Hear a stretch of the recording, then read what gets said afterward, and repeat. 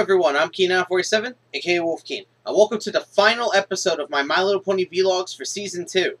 Today is my Season 2 overview. So, Season 2 of My Little Pony, it's finally complete, and it's time for me to talk about my thoughts and feelings towards this season. Now, remember what I said about the first season. My problems with the first season is that while many of the episodes held up, some of them did feel dated for its time considering the later seasons. And not to mention that it felt like, the first season felt more like a girls' show than it did anything else. This is not the case with this season. Season 2 of My Little Pony Friendship is Magic definitely felt like they improved the idea and the format for it to be more open for a show that everybody can watch, not just little girls. And it does feel that way with some of the risks and storylines that they've tried. Like, of course, the addition of Discord. Discord is not a villain I would normally see in a girls' show, so that gives you the idea that this season definitely improved itself and decided to go for the idea of this being, a show for a larger audience, not just little girls. Which, if you ask me, I think is a pretty good thing. Another thing that I liked in this season, which I had a problem with in the first season, my problem with the first season is that Twilight was shoehorned into every episode. Not the case with this season. This season, the friendship letter was opened up that every member of the main six could write letters to Celestia. Pretty much like she said it herself, which she says that she wants everybody to write a friendship letter, and when, and only when, they learn a lesson. So this opened up the possibilities for better episodes in many cases, because Twilight didn't need to be in the episodes. Hell, the first episode to not have Twilight was Sisterhood Social, and I'm glad Twilight was not in that episode, because what would Twilight contribute in that episode? Okay, granted, maybe it would have improved the brother idea in a Canterlot wedding, but I digress.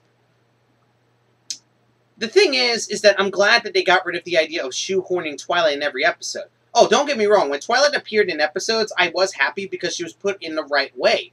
Like in It's About Time, Lesson 0, Read It and Weep, Ponyville Confidential. Like, she was put in the episodes in the right way instead of just being shoehorned into every episode like in Season 1.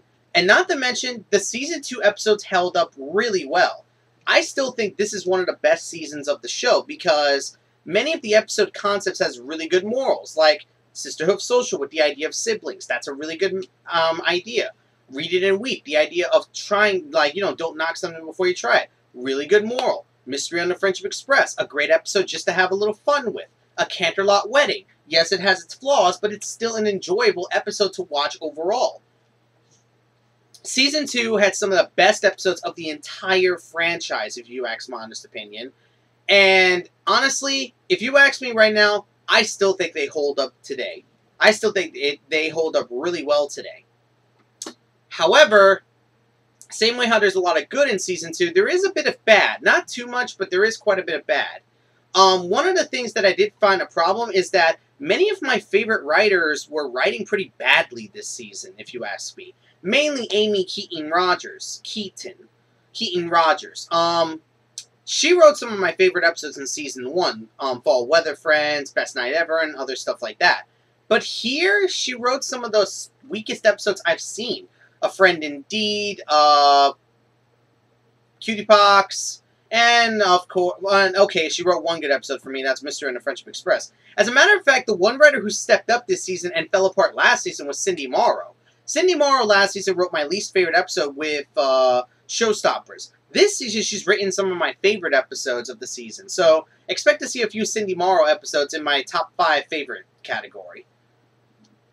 And not to mention, Best Writer M.A. Larson really stepped up here. Okay, yes, he wrote one dud, which was Super Speedy Cider Squeeze 6000, but then again, every writer has that one dud that they write, and every writer, not every writer's perfect. Like Toon Critic says, no one has a clean sweep. No one has a clean slate. If someone has a clean slate when it comes to, like a clean, slate, no bad episodes throughout a season, a series, or otherwise, tell me about that person, because I want to hear it.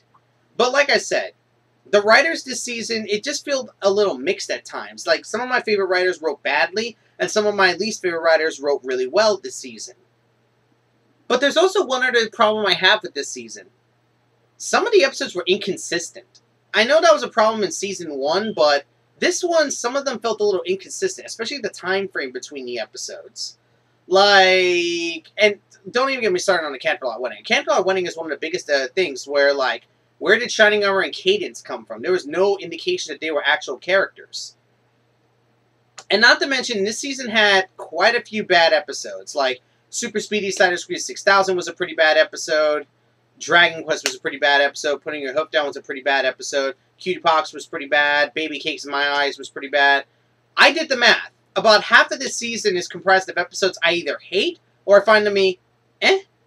While the other half is filled with episodes I flipping love or I find to be good. So, that's the problem. It's like, yes, there's a lot of good episodes in this season, but there's just as many bad episodes this season as well. I know a lot of people try to say I am going to agree, Season 2 is better than Season 1. They improved on the structure. They improved on the story idea. The writers definitely got better. Some of my favorite ones did get a little worse, but they improve over time. The animation definitely got fixed up a little bit, and the structure of it all got fixed up because this is where the show finally opened up to a family audience and not just a show for little girls. So I am happy for Season 2 for doing all this, and I think Season 2 is, right now, my favorite season. Remember, I don't judge the later season until after I talk about them. So just like last time, guys, I'm going to be rating this season on a scale of 1 to 5.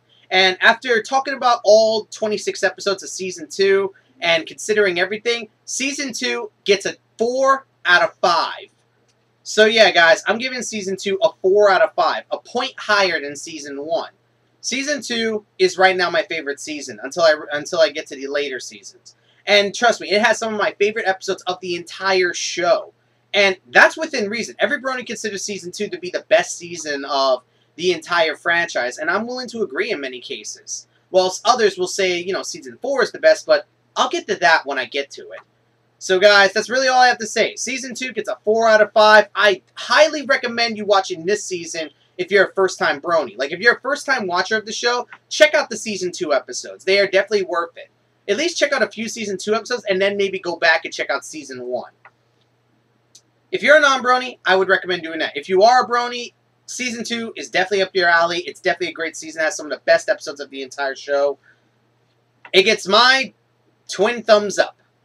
And not to mention, Season 2 spawned this little beauty right here, which I guess I owe a lot to Season 2 because of K-Cat. And because of it, I'm putting 2 coins in this time.